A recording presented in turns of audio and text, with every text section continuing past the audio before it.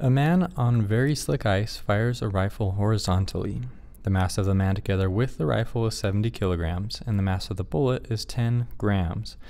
If the bullet leaves the muzzle at a speed of 500 meters per second, what is the final speed of the man?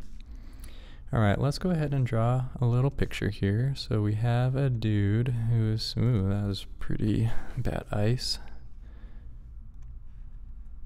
Yeah, that's a little better. Okay, whatever.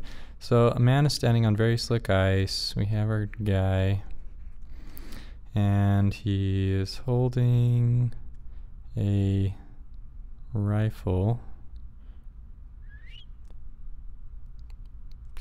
Okay.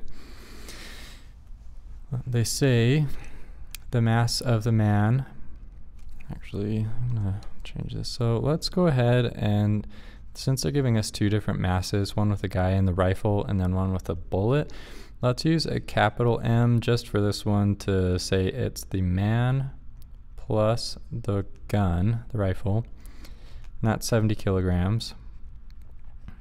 And this one we'll use the lowercase m for the mass of the bullet. Okay, and that they say is 10 grams. And then let's put that in standard units. So let's see, 1, 2, 3, so 0.01 kilograms. They tell us if the bullet leaves the muzzle at a speed of 500 meters per second, what's the final speed of the man? So the speed, final speed for the man plus the rifle is what we're looking for. And they tell us the final speed for the bullet is 500 meters per second. Alright, so let's go ahead and write the equation that we're going to use. This is basically all about conservation of momentum. So we are going to use m1 v1 initial plus m2 v2 initial is equal to m1 v1 final plus m2 v2 final. So we have all of the momentum that we start out with has to equal to all the momentum that we end up with. So now let's go ahead and rearrange this for what we're looking for. We'll say, let's say the mass and the velocity of the guy is number 1, and we'll say the mass of and velocity of the bullet is number 2. So we're looking for this final velocity right here. Now, if you think about this, we know that the guy is standing there and the bullet initially is just sitting there in the gun, not moving at all. So that means the initial velocity for the guy and the bullet and everything is 0. So that's 0, that's 0. So what we're left with is 0 equals m1 v1 final plus m2 v2 final. So now I'm going to subtract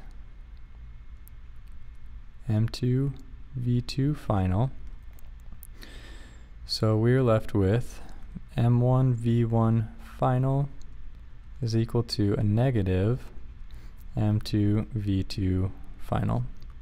Now we want to isolate v1 final, so if we divide by m1,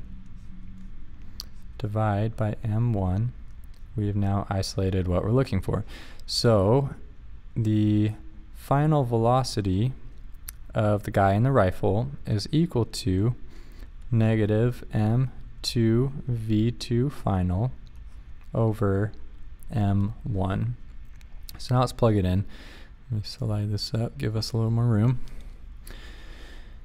Okay, so v1 final is equal to negative m2, let's see, that's mass of the bullet. So we have 0.01 kilograms times the velocity is 500 meters per second, and all of that divided by 70 kilograms.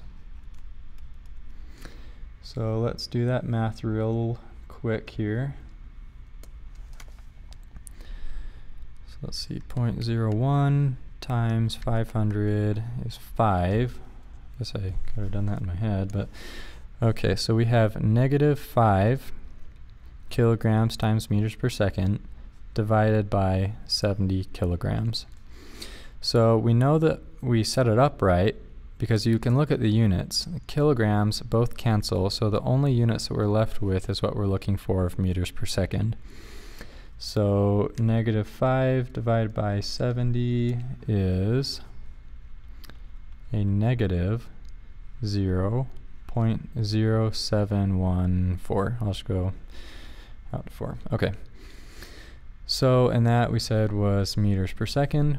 So we can also put this into scientific notation, might be a little easier, which is 7.14 times 10 to the -2 meters per second. Whichever one you prefer is, it's the same thing, obviously. Let me say that's negative.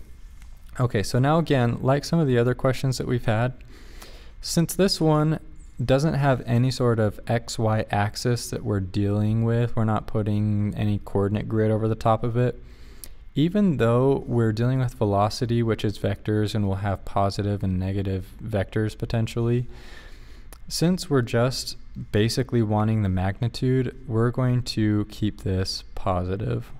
So you'll have a positive 0.0714 meters per second or a positive 7.14 times 10 to the -2 meters per second. And that is the final speed that the guy and the gun are sliding backwards on our very slick ice.